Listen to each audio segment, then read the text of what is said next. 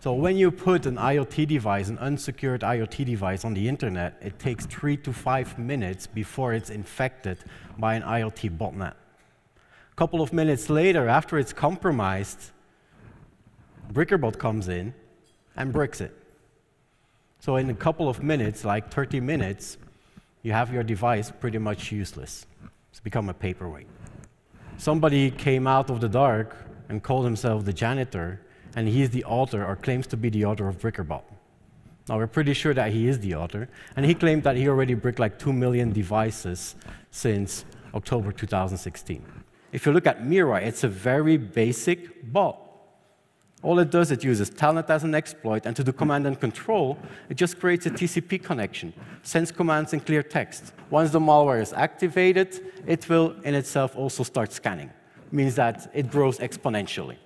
Every node is scanning for new victims. Once it finds a credential for a new victim, it's a central service that does the loading. It's very efficient and very good to create large botnets in a very limited time. So what Hajime is, it uses the same infection vector, infects the device, and takes hostage of the device. It closes the ports, so the typical Telnet connection port, the TR069 vulnerability, it closes all that ports and secures that device. And even on the screen, you see this message, just a white hat securing some systems. Yeah?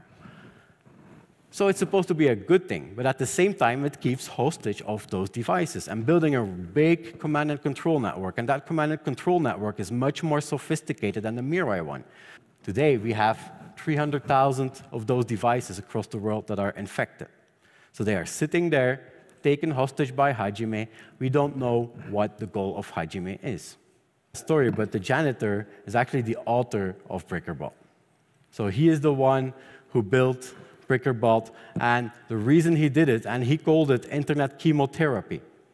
So he said the internet is sick with all those IoT devices being infected, being used for massive DDoS attacks, and normal measures do not get us anywhere. So he started building that BrickerBot to actually take very active measures by just breaking the ones that are bad.